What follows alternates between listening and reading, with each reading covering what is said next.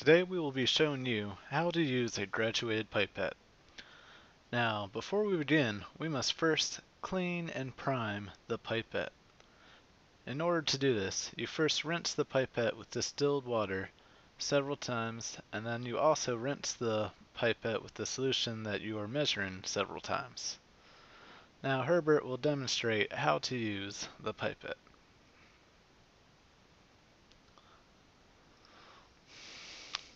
Holding the pipette in the solution but not touching the bottom, Herbert squeezes the bulb and attaches it to the top of the pipette.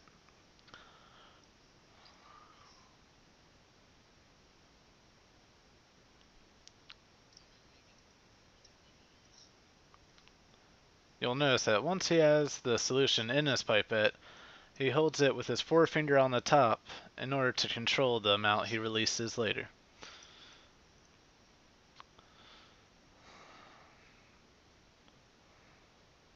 Having taken notice of the level in the pipette, Herbert subtracts the amount he needs in order to dispense that amount into the smaller beaker. While he is doing this, he is making sure that he is staying eye level to it so that he can get the proper measurement.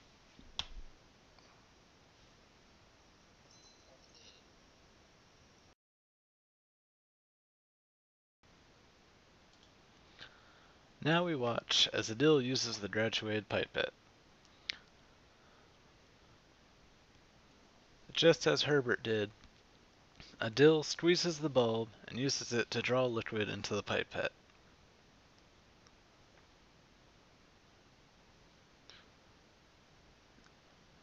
You'll notice that the solution is not coming from the main container, but is rather has been poured into a different beaker. This is done to avoid contamination with the main stock of the solution. Getting eye level to the pipette, Adil will now measure the amount that he needs for this particular experiment. He will do this by measuring the solution from the bottom of the meniscus. And the meniscus is the phase boundary that has been curved because of surface tension. In other words, it's just the crescent shape that is visible in the pipette.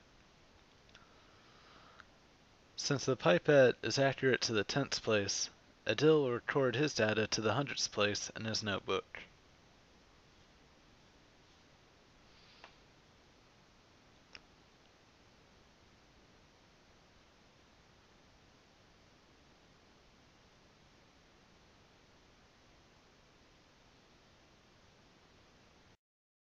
Matt will now cover the rest of proper pipetting technique. Just as others did, Matt draws the solution into the pipette using the bulb.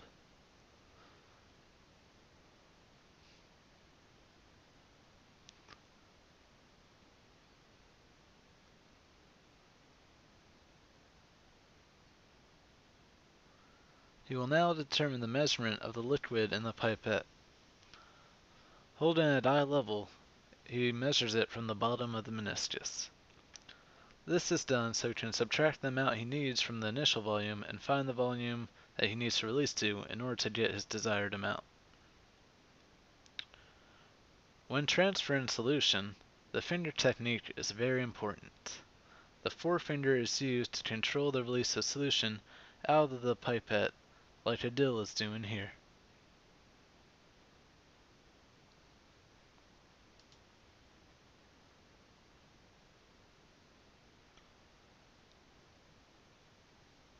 Matt will then release from the initial volume to the subtracted volume that he has calculated already. Keeping eye level and using proper technique is very important for accurate measurements.